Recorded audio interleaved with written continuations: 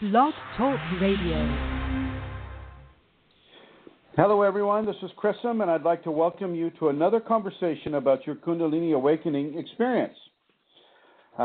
Today, as last week, we are joined here at the ashram by Rosemary Goliath, and so she is live here at the ashram and in the studio with me, and and of course Amelia Santara, Her Holiness, is also here, and I'd like to welcome Amelia to the show. Hello, Amelia. Hello, Chrism. Hello, Rosemary. Good to be here. Well, it's good. It's good that you are here. Absolutely, absolutely. Now, I know some of this may be boring for a lot of you, but I want to go ahead and I want to thank Amelia in person while she's on right here for allowing this radio show to exist. So thank you, Amelia, and thank you, John, and all the other O'Connors out there that may have had a hand in this. You're very welcome, Chrism, and everybody. It's an honor, really, for us to do this, and we're delighted to be able to provide this opportunity for people to tune in, to listen to your teachings, and to receive support and help for anything that is happening with them in the context of the Kundalini awakening. It's great to hear your voice, and it's another way for people to receive supporting teachings besides the writings that you do and the other ways that you help and support people. So basically, thank you. Do you have any announcements you'd like to make at the beginning? Yeah, I will do that. I will begin by telling people again about the seminars that we're organising. Kundalini Awakening Systems has 3 seminars happening in 2014. At this particular time, there may be more offered at a later date. I'll tell you about my 2, which are happening, that I'm organising, which are happening in March, and perhaps Rosemary would speak about hers then after that in September. The first one that is occurring is happening in New York, and I'm very excited today to be able to tell you that at last I have a venue, and it's a really nice venue. It is situated about 35 miles north of New York City, and it's a beautiful place with lovely grasslands and woodlands, and it's on the riverbank of the Hudson River. So the seminar is going to begin on Saturday the 22nd at 11 a.m. and it will close on Sunday the 23rd at 5 p.m. Now, the cost of attending the seminar will be €222, but the great news is that this will include lunch and dinner on Saturday, a single occupancy bedroom on Saturday night, and breakfast on Sunday and lunch on Sunday. So this is excellent value, I feel. The group is going to be small. There is only going to be 10 places available, and these are being allocated on a first-come basis to those who send me a deposit to confirm their interest in attending. 4 places are already gone, so we have 6 places remaining. So if anybody has an interest that's listening at the moment and they would like to attend or would like more information, I would be very happy to communicate with them on my email address. So that is kundalinimatters@gmail.com. So drop me the line and we can begin to communicate about it. The next seminar then... Thank you. Okay, well, I Go continue with the Ireland one. The next seminar is happening the following weekend in Ireland. Chrism is going to fly from New York to Dublin. And this seminar is really, I'm very excited about this as well. It's in a different venue to the last time, but even so, it is in the Newgrange area. It is, let me tell you just very briefly about it. It's going to be in a lovely stone house. And this one, again, is being restricted. We need to restrict the numbers to about 15 people. It's a beautiful house, and I won't tell you any more about it. Again, if you actually want to attend that seminar in Ireland, please do contact me on kundalinimatters@gmail.com. And even though it's in Ireland, listeners, It's actually a European seminar because flights arrive into Dublin from every city really in the United Kingdom and in Europe, and it is a very short jump to land in Dublin. So again, get in contact with me and I can let you know and I can help you with flights. So kundalinimatters@gmail.com. And Chrism, maybe later you come back to me because I'd like to give the website as well for the donations, but maybe I've talked enough for now. Okay, well, thank you, Amelia. And I'm going to turn it over to Rosemary, and she'll make her announcements. So welcome, Rosemary. Thank you, Chrism. Thank you. And it's great to share this information that I have about the next seminar that we know of will be September 27th, 28th. It's Saturday and a Sunday in St. Paul. It's 10 minutes from the airport. So that's in Hawaii? St. Paul. Minnesota. And we'll have more information shortly. Eileen Lauro and I are working on that together. She was brought Chrism to Minnesota 2.5 years ago, and I'm here at the ashram and a student of Chrism's because of Eileen's work. So I'm counting and trusting on her. So my email address is rosemaryg@usinternet.com. And I welcome any of your inquiries and encourage anyone with notice to put it on your calendar, and it will be a great event. Thank you, Chrism. Oh, thank you, Amelia. Thank you, Rosemary. So we have a lot of activities coming forward starting in March and then going into September. So if people want to partake of this type of an activity, of this type of an activation/awakening, please do so. And if you've already attended a seminar, I have redesigned them, and this redesigning has really virtually changed the entire structure. And so I just want to put that out there as well. It's a very, very beautiful, a very, very moving sequence of events that'll take place in New York in early March and late March, and also in Ireland in late March, and in Minneapolis, St. Paul, Minnesota in September. So thank you both for coming on and making those announcements. Also, I'd like to thank Glenn Ola for the website design and maintenance, Eileen Lauro for her many gifts of service, and all of you who are listening to this program in the future in the archives, and those of you who are in the chat group right now. Thank you all for tuning in. Today I'm being compelled, as some of you may know, I don't come into these conversations all the time with an exact plan in mind. You might talk with Amelia about that. She'll ask me, well, what are we going to talk about? And I'll go, I don't know. And that's because the Kundalini wants to talk with you. It's not so much Chrism, the personality of Chrism. It's more the consciousness of the Kundalini. And this day, we have to really talk about the sine wave aspect of the Kundalini. When a person begins to have Kundalini phenomena, it can create levels of uncertainty within the person's experience of it. And when we're uncertain about a certain thing, then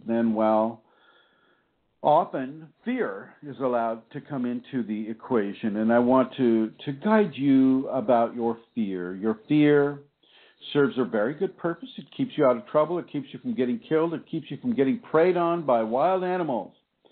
Except that the wild animals in this context would be your society, wherever that is, and whatever that is for you. But also, this in the spiritual context, the many levels of predation that people feel can occur within the spiritual and energetic realms. And yes, there are some of those levels of predation, but they are in no way able to dominate you unless you allow it, unless you choose to walk that shadow path you may have experiences that, with entities or whatnot, or even, living beings on this planet that are guided by another source. So when these experiences happen to you, I want to encourage you not to give up your power, not to give up the seniority of your body, i.e. the ownership of your body, and not to feel that because it's a spiritual source that it's more powerful than you, because it isn't. Kundalini literally is the strongest force in our multiverse, and that goes beyond nuclear weapons, that goes beyond exploding suns, supernovas, that goes beyond all of these things, because all of those things are part of the physical plane, and the Kundalini is of a divine source. It is the force that made the physical plane, made that body that you're wearing right now, and made this earth that we're all walking around on right now, so that we can refine ourselves to the point of having the divine flesh, having the divine body.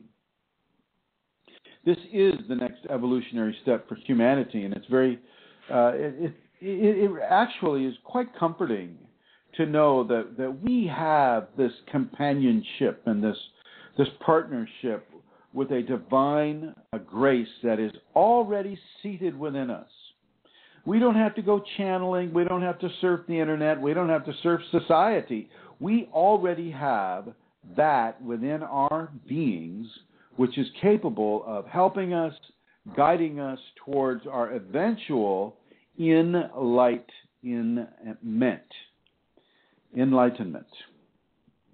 Okay. So if you have any questions about this at this time, the number is 347-934-0026. Do we have anybody in the chat room, Amelia?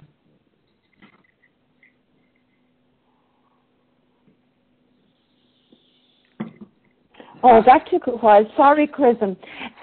Yes, we have a few guests in the chat room, and the names I can see are Sukha and Fashji, and there's guest numbers. It's a smaller group than we usually have actually in the chat room, but welcome to everybody there.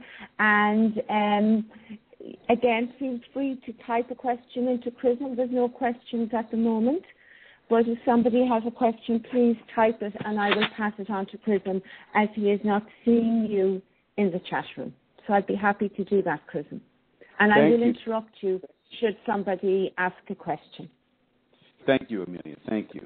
And so let's go ahead and continue with this. Now, we have ebbs and flows. We have peaks and valleys, as I've discussed in other conversations with you. Well, this goes along with how you're feeling on a physical level. I mean, when you're coming in towards a valley, well, maybe you will feel less energy, and maybe your ego will want to interpret this as something being wrong. Oh my gosh, I'm not in the stratosphere anymore. I'm coming down closer to in the atmosphere, to the ground level. Oh my gosh, I don't feel the same way that I've been feeling for the past 3 months. And this is normal. I want you to know, and I want you to understand that in a physical Kundalini context, you're going to have ups and you're going to have downs, and just because you're going down doesn't mean that it's got to be bad. You just need to understand what is occurring. Because your energy levels may drop doesn't mean that, you're being, some vampire is feeding off of you, or some person is sucking your energy dry. You don't need to start looking outside of yourself for a source of this energy drop. What you really want to do is you want to just be thankful of the Kundalini within you. If you're able to validate the energy, the heightened energetic response that you may have been feeling for a time, if you're able to validate that and attribute that to the Kundalini, we'll also attribute the lack or the falling off of the energy also to the Kundalini. It's not like the Kundalini just got angry at you and said, oh, forget this person, I'm out of here. It's not that way at all. Okay, the Kundalini knows that it gives you a certain amount of energy. for a certain amount of time, which changes for each person, depending upon their karma and their individual equation and factors of that nature. Okay, so the Kundalini gives you energy, knowing that there's going to be certain levels of processing that must occur. It must occur. And this processing doesn't necessarily respond well to heightened energetic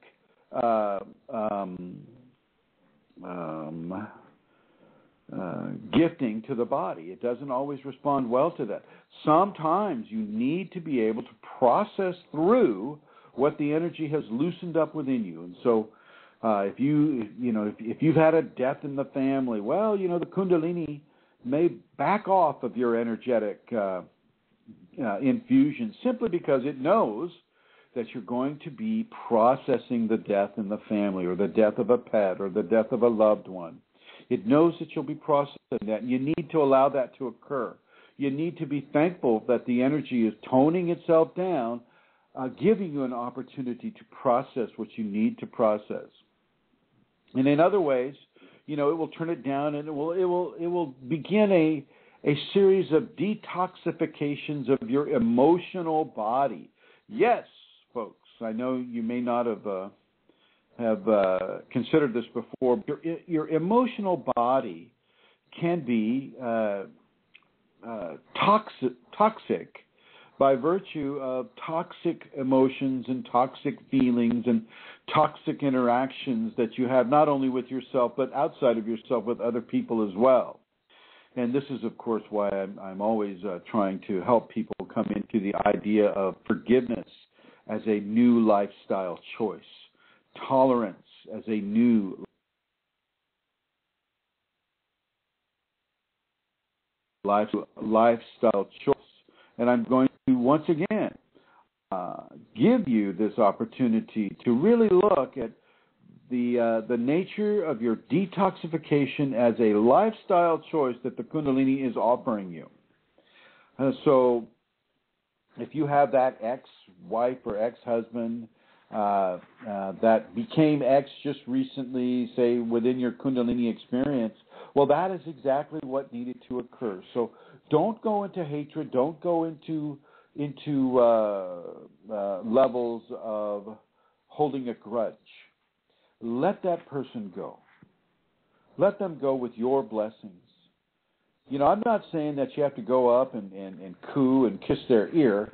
I'm just suggesting that you don't need to hang on to any of the imbalances or hurtful scenarios that may have occurred within that relationship. Forgive it and move on. Forgive it and move on. Be tolerant of it and move on. Be considerate of yourself and the Kundalini and the other person and move on. Move on down into the valley or up into the peak. Wherever you happen to be within your Kundalini awakening journey, move on. Now, if you're having pain of a physical nature, say it's the lower back, and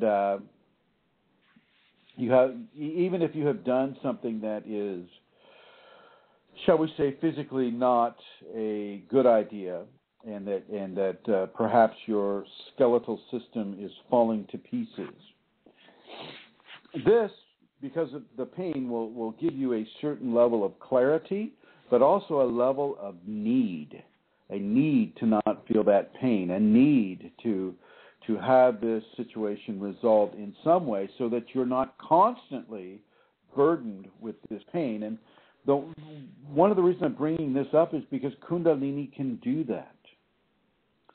Kundalini can take away your pain and fix your spine. It can fix your skeletal system, any part of it. If it can move your skull plates all over the top of your head and reposition them and re-suture them and move them around, well, it can fix the spine as well. Now, granted, the MDs may be telling you, well, Mr. Chrism, it looks to me like you have spinal stenosis in the L5, L4. It looks like you have deteriorating disc, or looks like you have disc protrusion. Looks like yes, and you're a poor operating risk, which I would be because I wouldn't. Instead of believing the limitations of science, I'm going to suggest for you to believe the unlimited aspect of the Kundalini, the miraculous aspect of the Kundalini. I have received miracles time and time and time again from the Kundalini, even healing miracles. In many ways, I shouldn't even be alive right now. And I heard that, some of you, thinking that, well, I feel the same way. In many ways, I shouldn't even be on this iPad talking to you on this Blog Talk radio station. But the Kundalini has decided that was to be the case. And so who am I to jerk God's hand off of my shoulder? I'm not going to brush off that hand, and I don't recommend that you do it either. And certainly not within the context of competing philosophical approaches, which is definitely what's occurring when your MD says one thing and your Kundalini says another. I'm going to suggest you follow what your Kundalini says first. Okay. Now, of course, within the laws of the land and the strictures of our society, I'm not allowed to say, don't go to your doctor. So I'll say, never, don't go to your doctor. Invite him over for dinner. Have lunch with him or her. Go play some tennis. Maybe go jogging or walking in the park. If you have a physician that's a friend, I think that physician is going to be a much clearer source of information and understanding and compassion and consideration for you as a patient than walking in, seeing some naked white guy, speaking of myself, some naked white guy in a paper gown sitting on a bed on top of a sheet of butcher paper. It's almost like you're getting wrapped up as a cutlet. But anyway, I used to work in those clinics, and so I used to have to put that paper down. So I do know of what I speak. I would rather have you, and within that context of sitting in, these physicians will take about 15 minutes with you and come to a DX or diagnosis, and there you go. And you're supposed to live your life based upon those 15 minutes. And I'm saying maybe there's more. Maybe there's other things that can come in and help your body redesign, reposition, replace, recreate a bountiful, beautiful, healthful, balanced system within your body. This glove, this body glove that you're wearing can be fixed in many, many different ways. Now, granted, if you get drawn and quartered, I'm going to suggest that maybe there's some potential not coming back from that event. Everybody, if you don't know what being drawn and quartered is, it means there's a rope tied to each hand, each ankle, and then in those different directions, the people pull your body apart. And that's what they used to practice quite a bit in Ireland and England and France and Germany and West and actually all throughout the Asian European experience. Not so much with the Native Americans out here in the West, except, of course, the Comanche tying you to a anthill. But, anyway, so the scenario is your body can be mended. It can be mended from some of the most severe traumas that is inflicted upon it. But it cannot be mended if you don't allow it to become that way, if you don't allow the possibility to exist, if you don't allow your Kundalini to work for you. Instead, you choose, whatever science has in store for you, and then, then you're at the mercy of somebody's hypothesis. Somebody's theory. Well, in theory, Chrism, should be able to, do this or that. So the scenario is I want you to at least give equal trust to your Kundalini. If your spine is falling apart, especially the lower spine areas, how much weight are you putting on the front of your body? How much of a gut are you walking around with? What level of weight loss are you refusing to give yourself so that less of a dramatic, painful experience will be given to you through your lower spine? You know, lower spine takes all that weight, takes the weight of your head, the weight of your thorax, the weight of your arms, the shoulders, the back. Takes a lot of weight. You know, you don't need to add 50 pounds on the front. Okay? Not speaking of anybody in particular, but I'm just, you know, I get this a lot from people wanting to receive some healing that they're not willing to lay a good environmental foundation to receive. It's just like, yeah, you know, when you're in the hospital, you need to have that IV maybe put in, or you need to have that shot administered. And if you're constantly pulling that IV out, or you're brushing away the nurse who, you know, she wants to give you that shot, first of all, I don't blame you, but second of all, they're there trying to help you. They would eventually eject you from the hospital because you're not accepting treatment. Well, what do you think you're doing with the Kundalini when you don't accept that treatment? When you don't even believe that it can occur, even though there's copious evidence of the miraculous being associated with the Kundalini. Copious evidence. No, it's not scientifically proven evidence, but not everything in this world is. Science just thinks it is. But, you know, if they don't know it, then it shouldn't be known, is the attitude.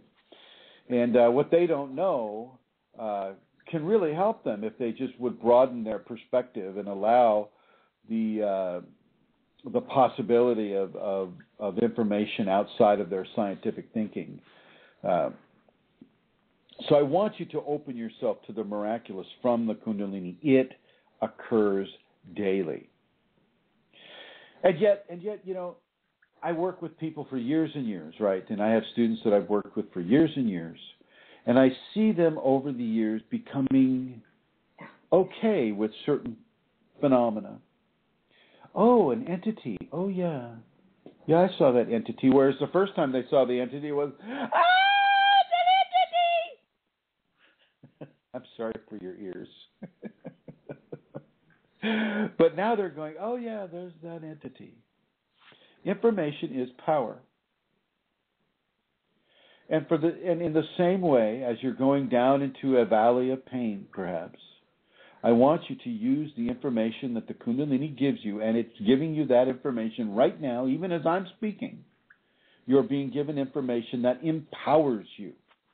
Never, never, never think that the Kundalini is disempowering you. It is always empowering you. And yet it knows that sometimes you need to not have so much power so that you can process the changes that have already occurred, or the changes that you want to see occur, such as a healing of the spine, a healing of the arm, a healing of the ankle, a healing of the eye, the tongue, the nose, the mouth, the neck, the heart, the lungs, the esophagus, the stomach, the gonads, the toes, the knees.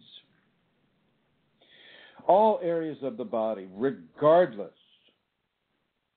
all areas can be healed and manipulated by the Kundalini. Okay, you just need to know what it is it wants you to do. So if you are complaining of a knee or a hip or a spine or a shoulder or a neck injury or illness, I want you to first ask your Kundalini, what do I have to do to heal this? What do I have to... And feel the answer. Don't expect words to pop into your head. It's not about hearing words. It's about feeling what that answer is. Practice your inner knowing of what Kundalini is really trying to tell you. It can tell you with words, and I'm certainly not going to say that it will never, ever tell you with words. Of course it will. But more often than not, I have seen the communication be that of a symbol. Symbols communicate more than words because symbols are multi-interpretational. And so the Kundalini will use that rose. It'll use a fully bloomed rose or a bud of a flower to communicate to you that perhaps this is something that you just need to grow through, that you need to open more, maybe become more a flower than a bud that is opening. These types of symbols are often how the Kundalini will communicate with you when you have an injury or you have an illness. Now, I will give and give and give, and I will give healing to a person. But if they're blocking that healing by virtue of ideology, philosophy, religion, fear, well, then that healing will not take place simply because they're blocking it with whatever the issue is that they have. And so I want to encourage all of you who are listening now live and listening in the archives in the future. I want to encourage you to look at where you feel you're being blocked in the energy. Okay. Some of you think that, correctly, that, well, I need to honor my shadow. I'm going to be a mean person now. Well, okay. If that's the way that you feel honoring your shadow must take, then you can also begin to take responsibility for those actions and what they're doing to you on a karmic level. And this may also have a direct effect upon how and if healing is to be given to you. However, if you're also going to look at this in a way that allows you to say, oh my gosh, I know that my shadow self exists, and I respect my shadow self, and I will take the teachings of the shadow self that allows me to understand that I don't want to hurt other people, I don't want to steal from other people, I don't want to hurt myself, I don't want to hurt other people. Well, then that understanding can also allow you to open up to the healings that the Kundalini is offering you. Working your shadow self isn't so much being a dark and evil person as it is in taking the lessons evil energies offer as a way of not jumping off the cliff. Okay, you don't need to be a dark and evil person to honor the shadow. All you need to do really is to enjoy the darkness, enjoy the color black, enjoy it. Not for the superstition and the racial idiocies that are attached to it, but because it is a nurturing color. Every seed is planted in the black, and it strives to go into the light. So the dark and the light are very, very important features, and neither of them have to do with goodness or evil. They have to do with evolution. You evolve from the darkness into the light. And if you didn't have the darkness, you wouldn't be able to appreciate the light. So, we get into this non-dual, dualist philosophy, when we go into these areas. And I want you to expand yourself enough so that you can enjoy the non-dualism and the dualism at the same time. As I mentioned to a student the other day, if you put the Tao, the T-A-U, on a coin, and you have the Tao, with the two little teardrops chasing each other around one side of the coin and then on the other side of the coin as well, there's only one other side that is left on that coin for the Kundalini person to walk, and that is the edge. We walk the edge of the Tao. We are walking the edge of the coin. It's a narrow path, but it's a path that is uniquely suited for the Kundalini individual because the Tao represents oneness and duality at the same time. The coin is the oneness, and the duality are the two teardrops chasing each other. And oh my gosh, they're all on one coin. It's just like us. Everybody says, oh, we are one. We are one. the new age people, we are one. I tend to agree with them at least part way. And then I also like to go, we are many. We are many. We are plural. We are one and we are plural. We are dual and we are non-dual at the same time. And this kind of is leading me to this fourth and the fourth, fifth, and sixth. What is it they call this? The dimensions, or 5D. That's what they're calling it. Right. So let's talk about 4D and 5D and 6D and 7D and 8D and all the other Ds that are out there that people want to feel like they can move into. And I'm just going to say that in my opinion, my humble opinion, this dimensional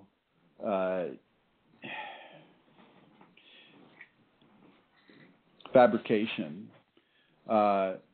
doesn't serve anybody well. It's an escapist philosophy.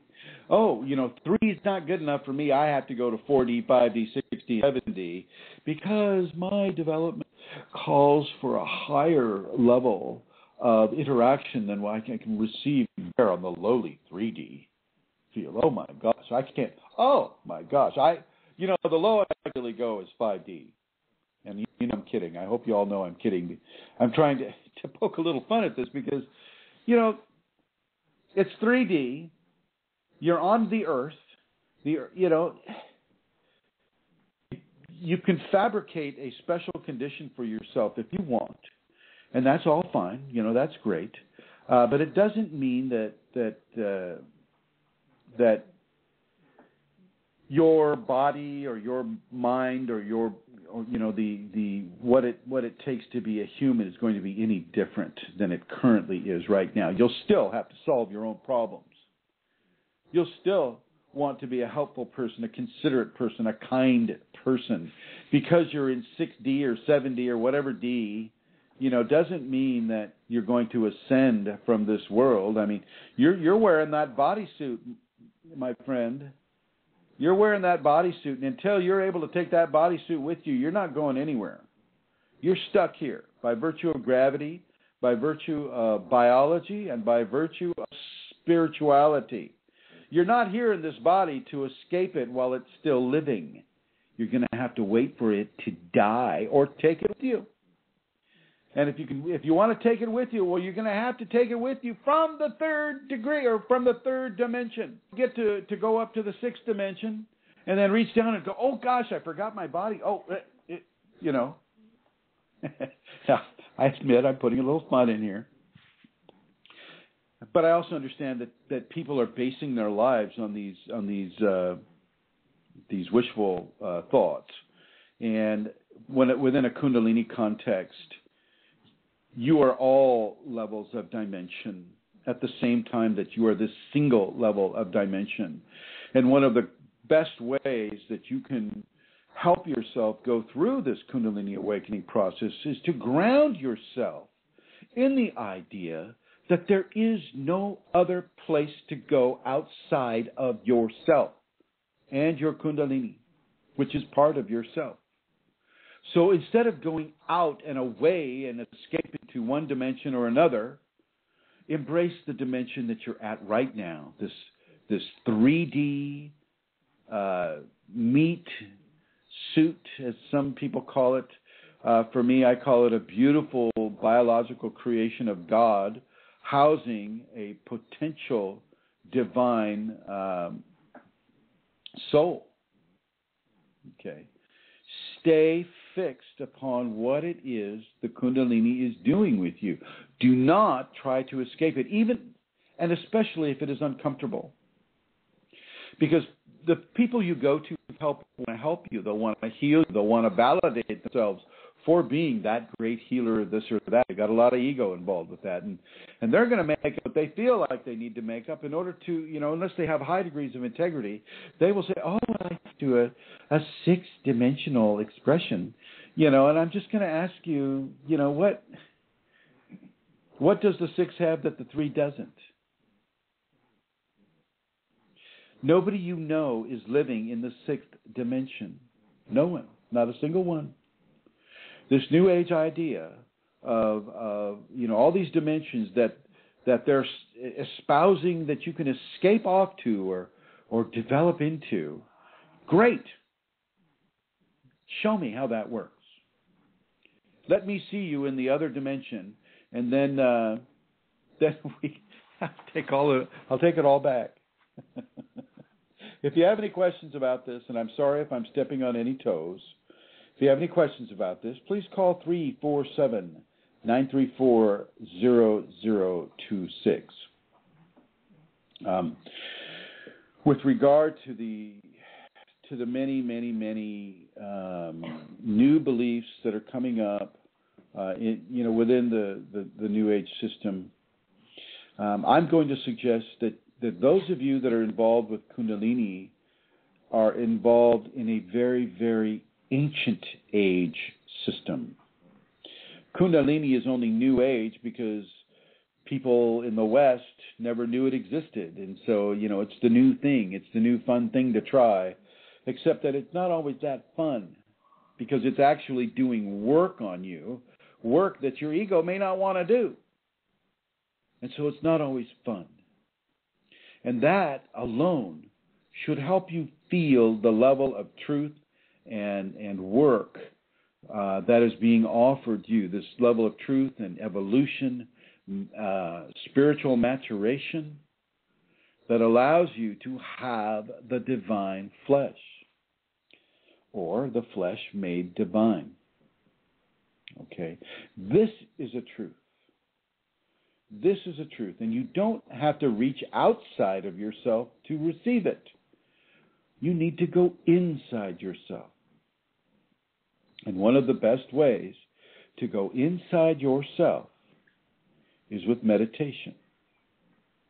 And so I'm going to suggest meditation for all of you.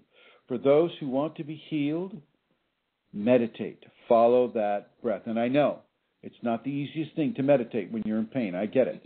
Try to find a less painful position for you to be in. Put your hands in the Gyan Mudra, which is forefinger tip to thumb tip with the three other fingers spread out. Bring your eyes up. Bring your tongue up. Bring your chin slightly forward. You can even do that when you're lying down. This stretches the spine. And just follow your breath through your nose. You breathe in and you feel it, you hold it, you feel it, you breathe out and you feel it. And then if you can, start doing the pranayama, the alternate nostril breathing. This will not send you into the deepest meditation, but it will get you started on what you need to do in order to achieve that deep meditation. From that deep meditation, you'll receive information, not right off the bat. Maybe you'll have to do it 20 times, 21 times.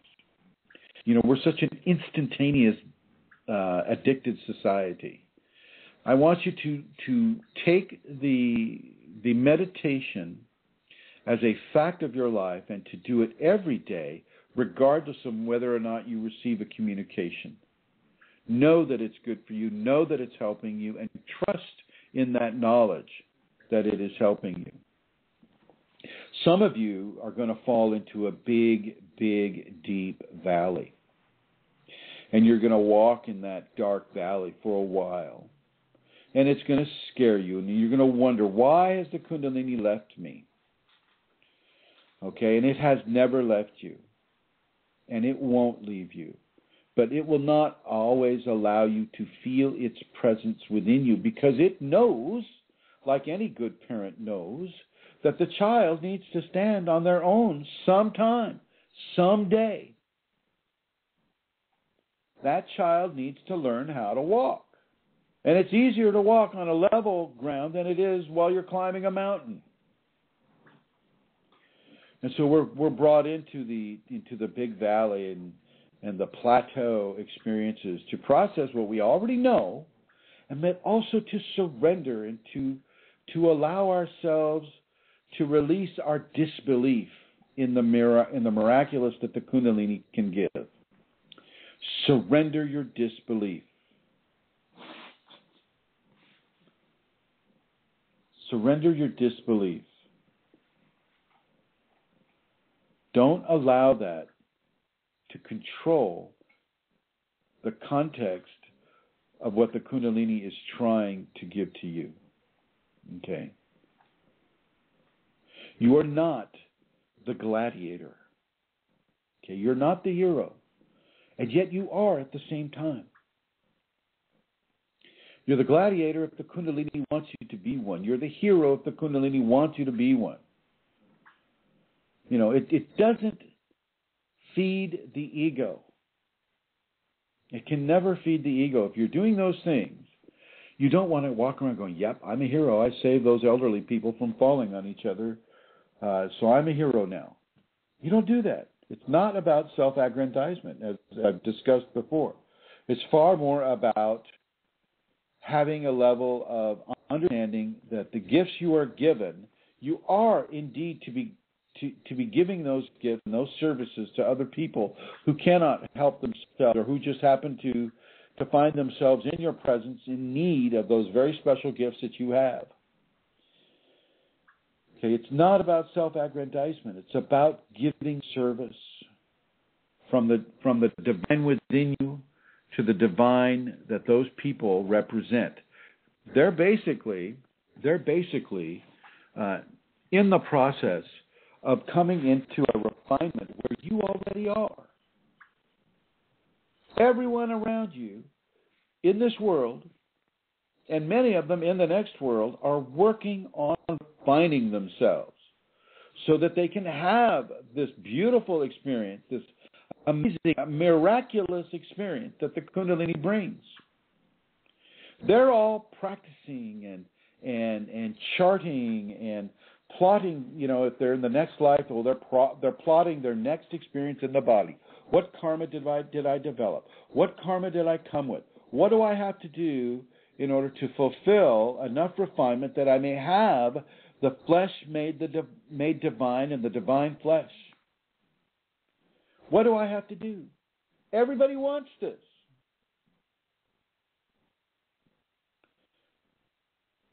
Everybody wants the Kundalini. But not everybody wants to do the work that's required to have and hold Kundalini in a safe and healthy way. And this is what we're teaching here. This is what my Kundalini is coming to you and giving to you here. Amelia, do we have any questions? No, Chrism, no questions. There was a comment, all right, from Fashji who said earlier that you were speaking directly to him. I think it was around the time you were speaking about pain and back with a big LOL after it. We have a few new guests here, so I'd like to just welcome Steve and Glenys and Andrew and Julie. So, well, welcome, Steve, Glenys, Andrew, Julie, Fashji, and all the other numbered guests that are in the chat room. Thank you, Amelia. Thank you. And Fashji, yes, I want to have that Skype with you. And I want to know, you know, what are you willing to do yourself in order to alleviate your current condition? Yeah. We have a phone call? Yeah, okay. We have a phone call, and Amelia is talking with that individual. So as you mature as a soul within the body and you become the divine flesh, the flesh made divine, you're able to, your understandings of life have changed. Your understandings of the priority of life have changed. I would like to suggest to all of you that are potential Kundalini candidates and who are currently within the Kundalini expression that you need to really let go of the philosophies that have served you so well. If you've been a devout person within your belief system, say a priest or a nun or a mullah or a master, whatever the title is, I want you to realize that now that you have the Kundalini coming through you, you need to let go of that. The religions only have part of the story. Now, if you read, say, the King James Version in the Bible, You can actually discern a Kundalini awakening format within the King James Version. Maybe someday, if enough people are interested, we can have a conversation about that. But currently, we have a question. Yes, Amelia. Hello, Chrism. It's a question for Fashji. I'm putting him through to you. Putting him through. I feel like I'm in the 1940s, and Amelia's the phone operator. Welcome, Fashji. Right. That's why they call it tip and ring, because you put one wire in the tip and one in the ring spot, and that's how you'd be able to talk. It's interesting you'd say that. No. It's so good to hear your voice. And of course I got your message, and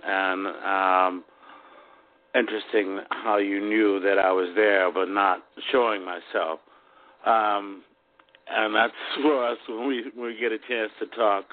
But you said something that really sparked an aha moment for me, and I just wanted to mention it. A lot of times when we get to certain points in this developmental structure here called the Kundalini, we don't want to, for lack of better terms, go back. In other words, once the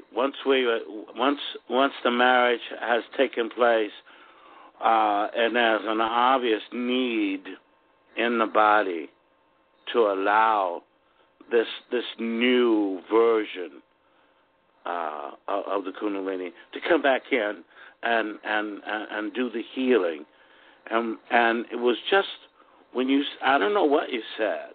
I really have no idea, because I was listening, from a deeper state of mind or state of consciousness to what you were saying, and it occurred to me that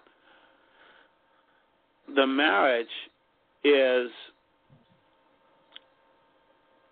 going to happen eventually, but we have, as long as we operate in this three-dimensional world, as you were mentioning, the different dimensional teachings that are coming out in the New Age sector,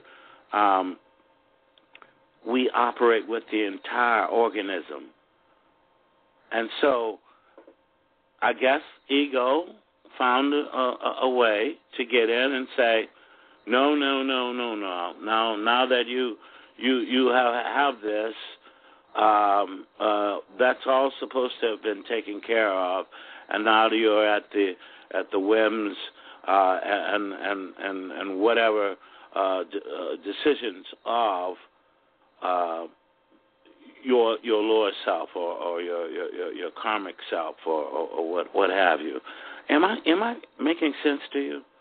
Well, the thing that I'm getting from what you're saying is that people use the ego as a way of charting their course through through these dimensions that a lot of the New Age sector is talking about, and they're not doing the ego work. They're using the ego as a way of thinking that they have this control over their destiny, which in fact they don't. But the ego and the Maya and the illusion that these terms represent allow the person to think that they do. The real dimensional. There are. So if you, as you know, I mean, you're a person that did a lot of out of body work, right? Right. So you know that when you go out of body, there are different areas that you can visit, right? Exactly.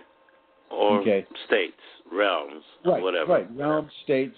And a lot of these realms and states are what people are going to call dimensions. Okay?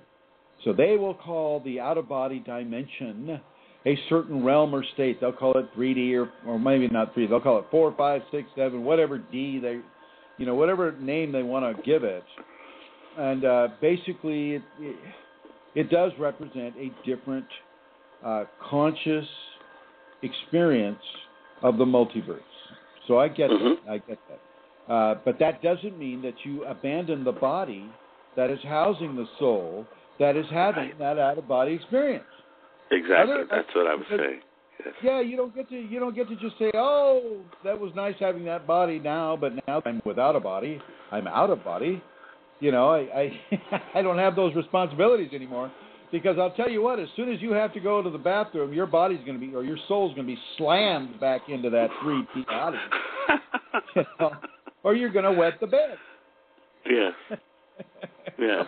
Yes. So I mean, it's ludicrous sometimes. Go ahead. Yes, I agree totally. I in addition was alluding to the fact that I had spoken to the Kundalini within and the Shakti, and it said, let me go down and see what's happening. And I said, no, you know, I might lose. I might lose something if you go down into the lower chakras. When you said ludicrous, it was right. Let me just go and take a look, said Shakti. See what can be done. And I said, okay, but with reservation. And that was the point that I was trying to get to earlier, that something you said, allow this to happen, because this is the divine within you, or within all of us, speaking to you. It's a gentle voice. It's not forceful. In my case, it sort of allows me to you know, have enough rope to hang myself, for lack of better words. So I got on to thank you for that, because it gave me a lot of insight. But well, let's look at what she was saying to you. So, now, of course, you know, there is no area of your body that the Shakti doesn't already know everything there is to know about that area. Right. The only thing that she was doing is she was being gentle to your ego. And she was suggesting, oh, well, since you see me in such a limited form, let me come to you in a limited way. And I will come to you and I will ask your ego's permission if I may go down to that special area that I already know everything about. All right. I'm gonna oh, Vashti, my beautiful. You see my point? Absolutely. I mean, it's become so clear just listening tonight, and you know, I don't want to monopolize your time. I appreciate you receiving my telephone call, and of course, I will turn myself on in green in Skype. Yeah, I want to have the Skype session with you, and I do want to see that green light on. I have to say that, and this is to everyone, I have this little Samsung Verizon internet box thing that I'm plugging into. And this is where I'm doing all my Skypes from, and even this radio show from right now. And as long as that thing keeps working, then we're all good. But it's been breaking down lately, and I've talked to my dear friend Ed, who has purchased this for me, and it's ready for an upgrade. But until I can upgrade it, folks, we may have technical difficulties. We're not having them now. I'm very happy that we're not having them. We may have them in the future, because I'm having to tear it apart with my pocket knife just to get it going, if that tells you anything. Mm. And yeah, I'm going to get off. He says something quite funny. He says, yeah, gosh, you know, the fact that two people that have Kundalini are having electrical problems with their devices, oh my gosh, what a great surprise. Okay, I'm going to get off and allow someone else to call in if they need to. Thank you. We'll talk soon. Thank you. Okay. All right. So, yeah. Do as Vashti has done. Talk to your Kundalini. Give her an opening to expose you to the information that she has waiting for. She already knows pretty much everything about you. She knows your karma. The Kundalini knows what you have to work on. The Kundalini knows what you have to do in order to receive more of the Kundalini within yourself.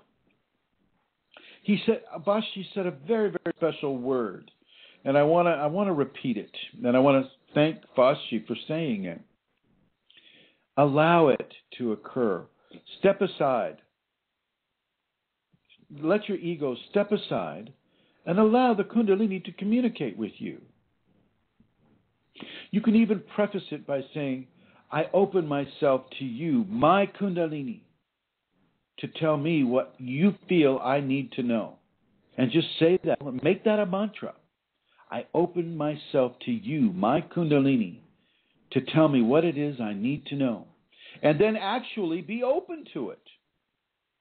Open to that thought, to that idea of the Kundalini communicating directly with you. You saw, or you just were given an example by Vashti of how the Kundalini realizes that you're asking from the level of your ego. And this isn't wrong. This is not a wrong thing. This is the way we've learned how to communicate. So let the communication take place. Allow it to take place. And then when you have that communication intact, follow the advice that it gives you, even if it is dramatic to your life, to your current existence. You know, I'm going to use Rosemary because she's right here. So I'm technically not talking behind her back. I'm talking on her side here. I'm talking to her left side, her Shakti side. And in this, my computer just turned off, and I had to turn it back on, and that kind of took me off of my point. But what I would say to Rosemary is to look at your past and embrace it. Look at your present and embrace it. Now let the Kundalini come into your present tense and embrace it. And if the Kundalini tells you, my dear Rosemary, that even though you have lived for the last over 25 years in Minnesota, am I right? That if the Kundalini says, Rosemary, you're now to move to Tucson, Arizona, and you will do this year, don't hesitate. Start getting your things together, Rosemary, or whoever I'm talking to. This could be Amelia, this could be Vashti, this could be Julie, this could be any of you who are listening. You jump on that advice, especially if it's clear. If it's so clear that it's saying, Rosemary, you need to move to Tucson, well, then you start looking for a place in Tucson. The Kundalini doesn't lie to you. It has a lot of dignity. It has a lot of truth. Kundalini is an honest source. It is not something that is trying to beguile you or to take energy away from you. Kundalini never takes energy away from you. And I know a lot of you will be going, well, wait a minute there, Mr. Chrism. You said that on the downside into the valley, it may pull back. Well, it may pull back, but it's not removing itself from you. Okay, it's allowing you to process. So it's like a tide. The tide comes in and it's high tide, and the shore is receiving all this information in the form of nutrients and life forms and life interaction. And then the tide gently and irrevocably recedes. And that area of the high tide is now left high and dry. And there is seemingly no nourishment and no communication and no information. And basically what it is it's processing, allowing you to process the energy that has already been given. The crabs and the little bugs and the little sand dabs are still there where the high tide mark is. They're just underground now. They're not so obvious now. They're not swimming around so much. But they're still there. The power is still there. The energy, it is still there. It's just not being expressed in the same way as when the tide is coming in. Now the tide is going out. And gently and surely, the energy is being decreased in its amplitude. Doesn't mean it's being taken away. It's like light on a dimmer switch. Okay, in the daytime, when you have that light on or you need that light, you got maybe some lights coming in through the windows. Well, you need to have it on high because it's got to compete with all the light rays coming in through the windows. Well, at nighttime, there are no light rays. And so you can dim that light down. And that's exactly what is done to a human body as that body goes through the peaks and valleys, the sine wave of the Kundalini as it comes into the person's expression. So know this and understand this and accept this and allow this to occur. Allow this to occur. Make whatever changes that the Kundalini suggests to you in your body. If you need to lose a gut, then lose the gut. If you need to lose an ass, then lose an ass. Just now, okay, let me back up a little bit. Don't lose it all, just a portion of it. You know, begin to modulate how much you eat. And look at what it is you're eating. Are you eating a lot of high fructose corn syrup? Completely. Are you eating a lot of GMO food? Well, unless that's the only food that you can get where you are, then stop that as much as you can. My iPad keeps clicking off here. Make the adjustment in your diet. Make the adjustment in your level of exercise. So if a person has a bad knee or a sore back or something like that, you can still do exercises that do not put a lot of weight or stress or strain on that seemingly injured part. You can go swimming, or you can do aqua aerobics, or you can do a lot of things that will take some of the gravitational pressure off of that injured area. And one of the things that I've noticed with Europeans and Americans at this time in our life is this great love affair we have with food. You know, we have this expectation of, we got to eat a breakfast and a lunch and a dinner. We got to have those 3 square meals a day or life just isn't right. And I'm saying, no.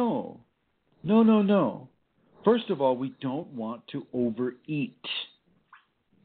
Second of all, we don't want to overeat really bad for us type of food. Third of all, we need to take out those forms of nutrition that, even though your government or the company that controls your government, as in the United States, says, this is good for you, don't you believe it right off the bat. You start taking control of what you put into your body. Do not depend on RDAs or recommended daily allowances. Do not depend on those. Don't listen to those. Don't go, the government likes it, so it must be good. You know, these current governments in this world right now, they don't necessarily have your highest health or highest ideals in mind. A bureaucracy, when it gets big enough and strong enough and powerful enough, begins to live for itself rather than the people that put it in place and the people that are allowing it to stay in place and in power.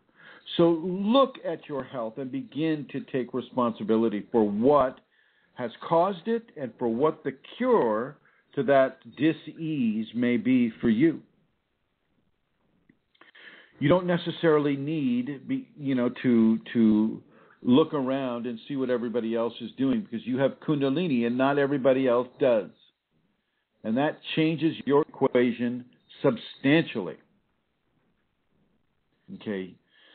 Kundalini changes the whole equation. If you have Kundalini, then you no longer really, can relate to what everybody else around you is doing. Some of you will feel this already and know this intuitively. Some of you who are coming into this or exploring this have yet to understand experientially what it is I'm talking about. Get a drink of my tea here. I'm drinking Hildegard tea, by the way. This was put out, this tea recipe is put out over 1,200 years ago by Saint Hildegard in the 10th century, who was Kundalini active. And here, her energy is still alive in this tea.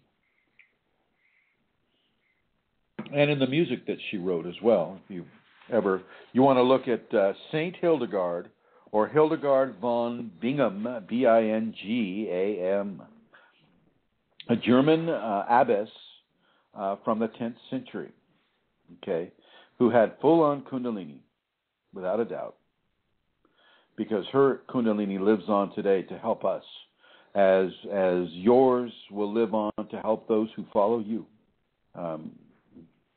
I'm going to bring Rosemary on right now, and Rosemary is going to give me her feelings about what it is we've been talking about. Thank you, Chrism. This last part, particularly, I see it applying to myself, and you can verify this in what you see in my eating habits. But also, when you said about stepping aside from what is the standard or accepted in eating or whatever, it occurred to me that I think I have lived that individualistic style of living and have not taken on, particularly with food. I've been very strict with myself about what I would eat and what I'm going to put into my mouth or pay for. And what struck me is, if you're on that end, you have something to look at too. So it's for me to still look at that with you and your guidance. I appreciate that we will be doing, and I can expand it and grow into incorporating more. Well, yeah. So what she's alluding to is the fact that while she's out here at the ashram, I have kind of changed her diet. We go into the market, and she tells me what she likes, and I am given to provide for her certain information with regards to what my Kundalini sees as a best way for her to begin a stronger communication with her own Kundalini. This has been given while she's been here, and I want Rosemary to speak of some of the phenomena that she has had occur for her while she has been here. Something came in at night in a dream it was a experience of presence, a vivid experience in the middle of the night, and it was a tall person, a gentleman, and darker skin, and coming toward me with something in his arms, and it turned out it was, as it got closer and closer, a coiled snake. And my first thoughts was it was fear. And then in a little bit of a transition time, I realized that it was the Kundalini and that he was bringing that to me. And I got peaceful with it, and then they were gone. But it was delightful to even experience that in myself and to recognize it. One of them. Yeah, very nice. Rosemary's on a very set type of practice here, which any of you who visit the ashram will experience an individualized practice for you to do as much as you possibly can do while you're here, and while we're traveling around and you're visiting all these different Kundalini areas here, like the Kundalini Forest or Mount Shasta or Yosemite or Grand Canyon or Yogananda's ashrams down there in Los Angeles. I mean, we try to visit as many of these areas as we can. So yeah. And another thing that I'm going to go ahead and say for Rosemary is that she experienced heat in her body, heat that was not associated with any kind of an external source, but definitely associated with an internal source. And she had not felt that before, at least not to that degree. And I get a lot of the people that are approaching the Kundalini, and some folks have a temperature, an inner body temperature that is too cold for them or too cold for their ego. And, they're constantly wanting the heat. Where's the heat, I hear? Well, Chrism, you could give me the heat if you want.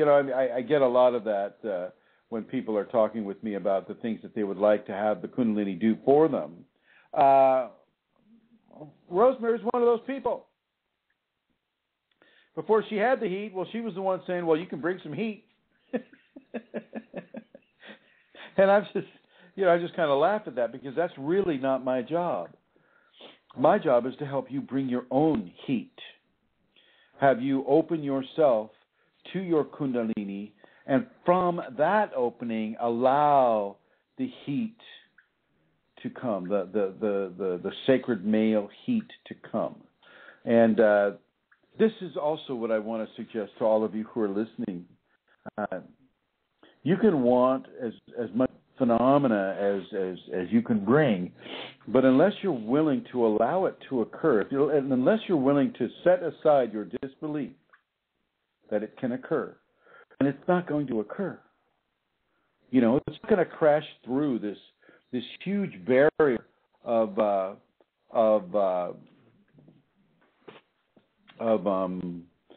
blockage that your ego is placing in front of it. It's not going to just sit there and crash against it like an ocean, unless there's a karmic prerogative for that to occur. But typically there isn't. Typically the Kundalini will just go, okay, we just got to wait for our child to manifest enough trust and enough allowance and enough practice, belief, to occur before this heat can be given. But when it does come, it's very noticeable and it's very gentle. For the most part, not everybody's the same way. Sometimes it's a little more robust in some people. But to use Rosemary's example, she traveled all the way from Minnesota to come and spend the winter here at the ashram. And let me tell you, the winter here at the ashram, geez Louise, it's almost 80 degrees in the middle of January. In a way, she is doing exactly that because I know that it's sub-zero weather in Minnesota right now, as it should be. Here on the West Coast, we're having the aberrant weather, not Minnesota. It should be cold right now. It's winter time. And so Rosemary decided to fly from Minnesota to California, and I picked her up at the airport, and here she is. And she's making the move. She's going through the teachings. She's receiving the teachings. And those teachings are receiving her. And by receiving her, that Kundalini snake was laid upon her bed. She didn't tell you that part. It was set down upon her bed where she sleeps. Okay. So this is a very, very strong communication from her Kundalini to herself. But she had to reach an area of practice, of allowing, of trust, of surrender before that could occur.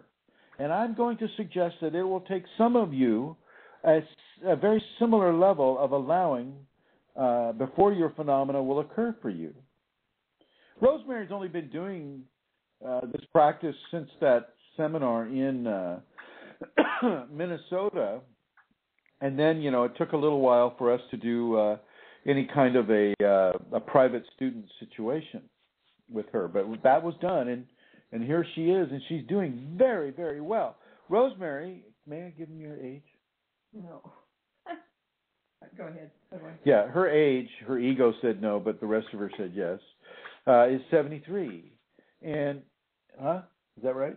That's right. 73. There is no age limit for Kundalini. I don't care if you're 83 or 93 or 103, there is no age limit for you to begin to embrace the divine within. There is no age limit for that. As long as you're still in the body, there is no age limit for you. Any age can embrace the Kundalini. I've had students, children who are having this phenomena occur, and some children who are encouraging this phenomena to occur. The kids that are born with an understanding of Kundalini. They may not know what to call it. They may only have the phenomena, but they're coming into this world right now. Kids that are now 13, 14, 15 years old. They're watching the TV and they're seeing all this stuff like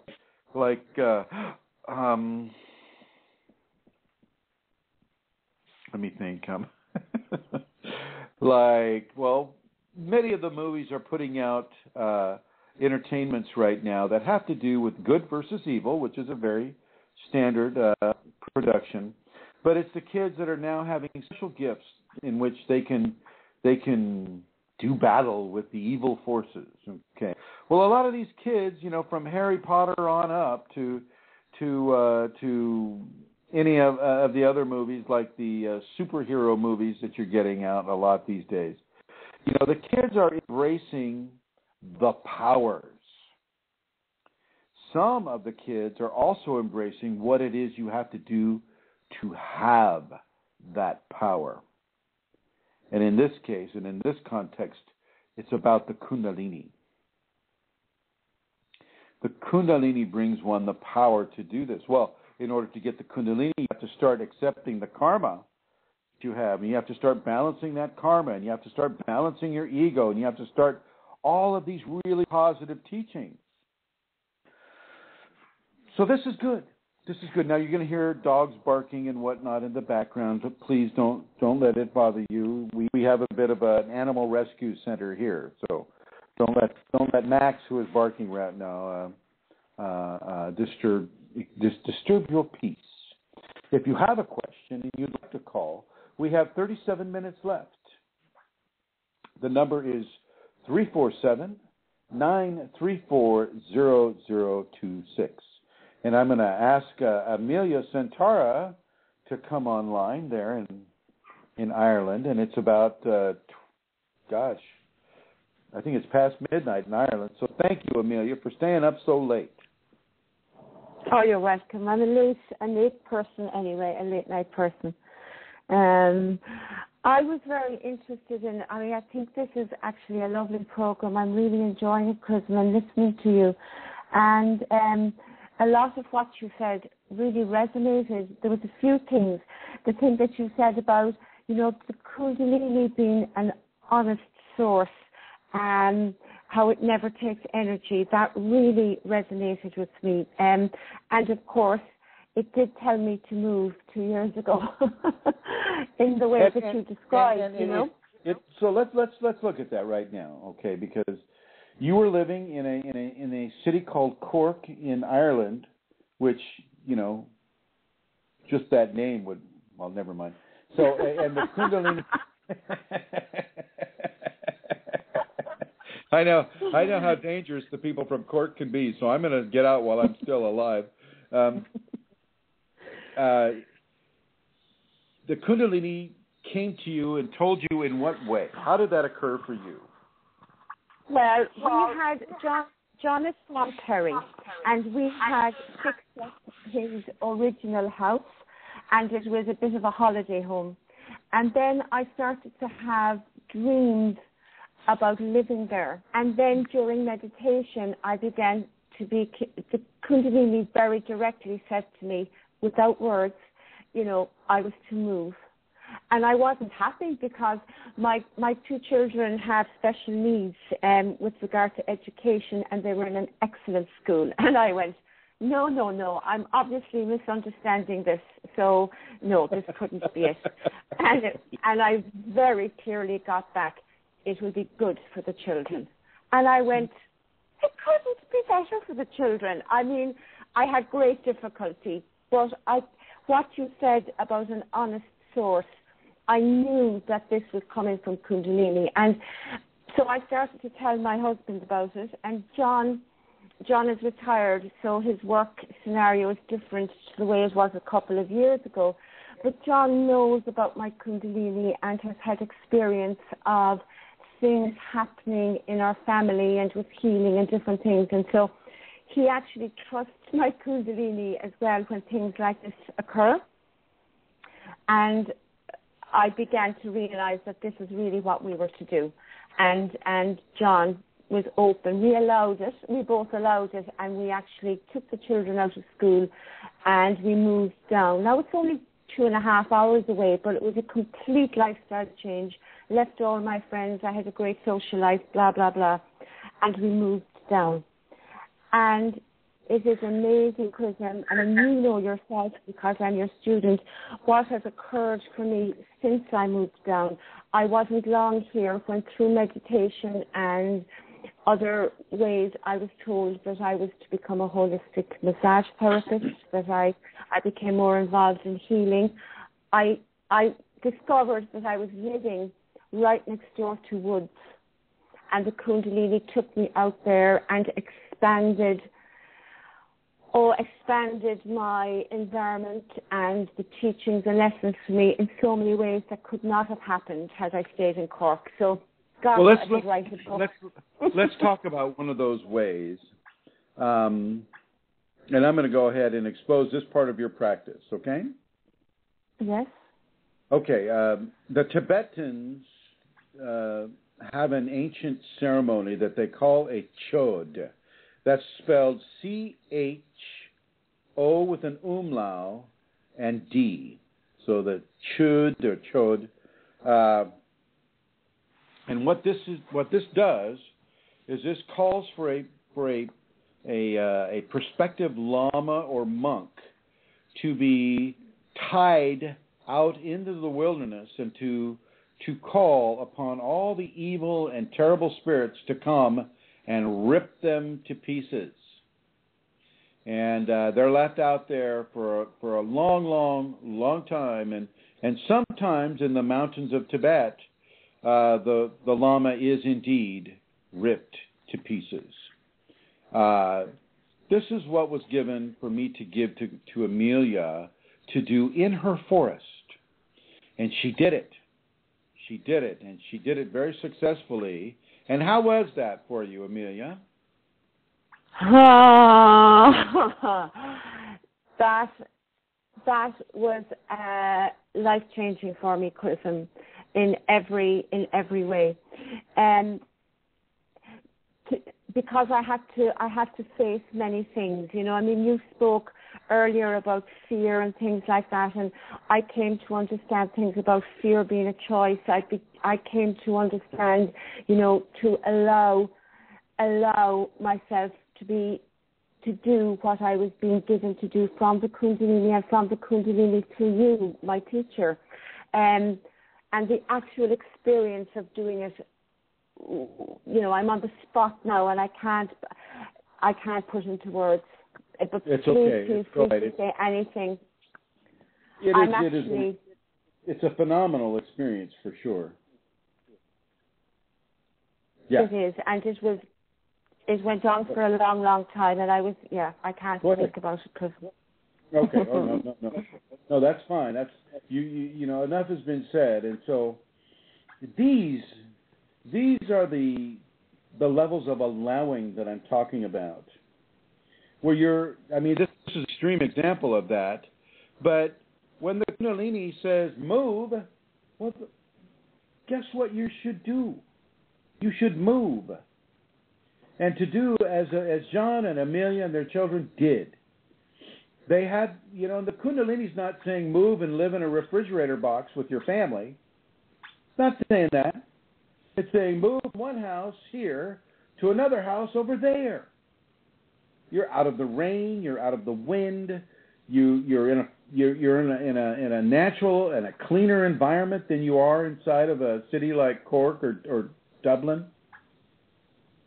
I mean, there are so many healthful positives in what the Kundalini asked Amelia to do, is I can't even enumerate them. And it's the same with Rosemary. Rosemary's given.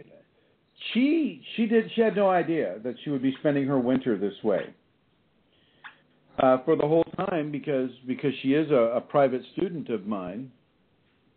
I was saying that, well, Rosemary, you're going to need to be open to a change of address. If the Kundalini says you need to move, well, then guess what? I'm going to have you move. And she thought about it for a little bit, and she said, well, okay, I'm okay with that. Is that right, Rosemary? You said, come and try it for 3 months. Well, actually, there was a lot more being said before that. Yeah. She was resisting. She was going, oh, my gosh, I've got things that I have to do here, and I would have to rent out my house and my apartment, and I'd have to pay for rent that I'm not there, all of these things, right? Terrible, horrible, huge issues and blockages getting in the way of her actually obeying her Kundalini. And I said, that's when I said, well, why don't you just come out for a few months and see how it feels? And that she readily agreed to, and here we are. Now, once again, I want you to know that this ashram is a very small place, but this is the only Kundalini ashram that I know of that actually deals with the actual awakening and maintenance and nutrition and living with the Kundalini awakened in the human body. And with that understanding, I want you to really know that this is open for you too, for those of you listening. For those of you listening that want to come and visit the ashram, then I would ask that you begin to practice the Kundalini awakening safety protocols. And these safeties are listed if you go to Kundalini Awakening Systems, the1.com, and you go to the left-hand menu item. You'll see the left-hand buttons.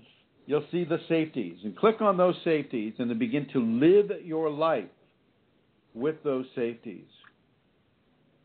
That means all the time you have your tongue up behind your upper front teeth if you're not talking, kissing, coughing, sneezing, eating, or doing anything other than just breathing with your mouth. I want you to have your tongue behind the upper front teeth. I want your fingers to be in the Gyan Mudra. If you're meditating, I want you to tilt that chin slightly towards the chest. Not all the way towards the chest like some people are doing. Slightly towards the chest. Just a gentle inclination. Okay? And I want you to be forgiving and tolerant and considerate and kind and compassionate. Okay? All of these things, honest, truthful, with dignity. All of these things you get to be while you're here at this ashram. And the Kundalini is alive and well at this ashram. I kid you not. If you're not activated and you come here, there's a very good chance that you're going to get activated if you're able to practice those Kundalini awakening safeties. That means I want you to do the Tibetans once, if not twice a day. That means I want you to do the recapitulation where you write down with a pencil a problem that you've had. Well, Mr. Joe Johnson, he looked at me badly, and I scowled back at him just to let him know that, I can do it too. So you need to forgive yourself and forgive Joe Johnson for looking at you that funny way. And that goes to your spouses, that goes to your kids, that goes to your friends, that goes with perfect strangers that you've had some sort of interaction in public or at work or in whatever scenario it comes to you. I want you, and I want you to practice those safeties because that's beginning the refinement process within you so that when you do come here and you're continuing to practice the safeties, well, then your reception of what is given here is far greater than it would be otherwise. Okay, all of you are welcome here at this ashram. You just give me a heads up, and we'll maintain the space for you. Okay, you can stay here for 3 days. You can stay here for 3 months, like Rosemary's doing. Okay, actually, she's staying closer to 2.5 months. But anyway, that is welcome to any of you, all of you. If you just get out here, I don't care if you're walking, driving, riding a horse, or flying an airplane. The horse, you'll have to get a stable for, but all the other ways you can do, you're welcome to come.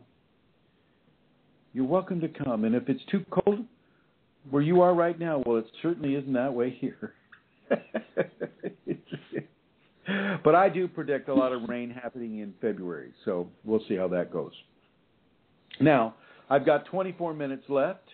The number is 347-934-0026. If there's anybody who has a question in the archives or in the chat room, if there's a question out there, Amelia, feel free to interrupt me. I'll interrupt you. Okay. I'm interrupting you. Okay, so Julie has a comment made, and I'll read it. It says, I had the heat return recently at times over the past year. It has been quite a while, over 10 years since I've had any heat phenomena. Before, when it would happen, it actually made me sick and I would pass out. Well, first of all, Julie, hello. You're a wonderful, wonderful person, and I know we've had conversations before.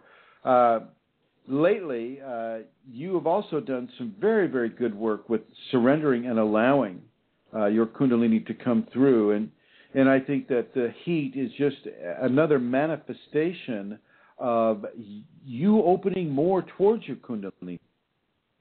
And maybe this happened on a subconscious level as well, because even just within the past few months, you and I have come into a closer student-teacher relationship, and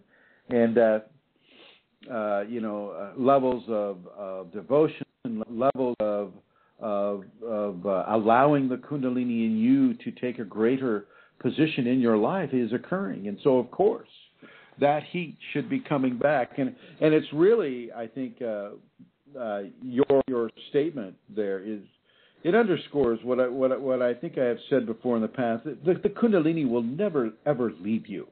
Once that genie is out of the bottle, it's out of the bottle. But that doesn't mean you're being constantly electrocuted. The Kundalini heat will come and it will go. And when it's time for its reemergence within you, well, then that reemergence will come. And it will be there. And if it's time, if you're a beginning student and it's time for you to have that heat come to you at all, well, then it will come. Now because Rosemary is here, she has basically been following this Kundalini teaching since she came to the seminar. Am I right? Yes. This is her first experience with the heat. Am I right? Mm-hmm. And so this is a first time, and it's coming in gently. It's not coming in 24/7. It's coming in just a little bit here, just a little bit there. And with you, Julie, I have a feeling that is also occurring. We are sine waves within sine waves. We are peaks and valleys within peaks and valleys. And I think for you, you're coming up to a peak. And the peak is your allowing and surrendering and engaging the Kundalini within you. Accepting a teacher is a huge deal there.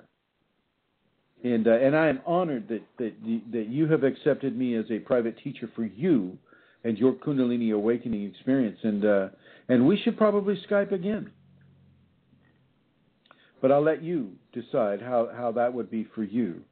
But I think your process is going very well. And I read your posts there on Facebook, and I read what's happening with you, and I'm very happy with how things are going. Not only with you, but with your son and with your spouse as well. What a cool, wonderful Kundalini family you have. And thank you for making this comment for me to respond to, and I look forward to reading more of your process as time goes by. She says, actually, Chrism, it didn't leave. I've been frozen for these last 10 years, laughing out loud. And then she said, it's a little at a time. And around Skype, she's available anytime, and so that will occur. She says, thank you. Thank you, Julie. Thank you for your question. Are there others, Amelia?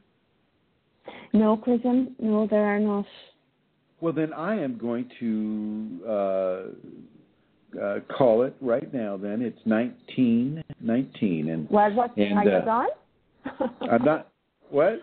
Oh, you went blank there. You went offline or something. Can I give the information then about the donations, please? Yes. I'd like to tell people about where they can go if they would like to make a donation to support the work that Chrism does here with Blog Talk Radio. Actually, it's not so much with Blog Talk Radio, but with the work that he does with Kundalini Awakening Systems and with all the people that access his teaching that he gives his time to. The address is www.ascension-kundalini.blogspot.com, and there's a donate button on the top right-hand corner. And do you know, Chrism, I actually have it open in front of me, and can I just read out what's on top here, one of the posts that you've done? Sure. It says, look no further than your own self to realize that you are the person that was given the life choices to work towards a finer and more evolved expression of humanity. Look no further than yourself to realize that this awakening is part of your divine plan. Look no further than the Kundalini to introduce yourself to the overt, aware, experiential, divine consciousness that is leading you, teaching you, sometimes gently, sometimes abruptly, into levels of awareness that in many ways cannot be described through mundane expression. Chrism. That's beautiful. Anyway, so the button is there, the donate button, and if you wish to donate to the work that Chrism does, you will find it at www.ascension-kundalini.blogspot.com. Thanks, Chrism. Well, thank you, Amelia, and everybody. If you want to partake of any of the videos that we produced, go to chrism.kundalini on YouTube, and I'm looking to also expand all those videos on over to Vimeo or any of the other video sharing sites that we can find. And I just want to thank everyone for listening to this broadcast. I would like to thank Rosemary for being here at the ashram. I would like to thank Amelia Santara for being there in Ireland and shortly to be here at the ashram. I would like to thank everybody who is signing up for the seminar in New York, who is signing up for the seminar in Minneapolis, who is signing up for the seminar in Ireland. And I look forward to seeing all of you there. Thank you. And may I give the address again, Chrism, for the seminars, please? Do write to me, Amelia Santara, at kundalinimatters@gmail.com, and I would encourage you, if while you're listening to this broadcast, listen to the Kundalini. If you're being given a hint, if you're being given a communication that would be good for you to meet with Chrism, to meet with other Kundalini people, then listen to that voice, listen to that communication, and allow it and make it happen. And maybe I'll see you in New York or Ireland, or perhaps Rosemary and Chrism will see you in September. But please do pay attention. And again, if you want to contact me, it's kundalinimatters@gmail.com. Thank you, and goodbye from me. Wait. Don't go goodbye yet. Well, here's Rosemary. I'm going to have Rosemary give her address out. Yes, it's Rosemary G. at usinternet.com. Thank you, everyone. Thank you, Rosemary. Thank you, Amelia. Thank you, Fashji, and everybody who called, Julie. Thank you, everyone who has listened for the past 2 hours and who is listening in the future. We'll see you next week.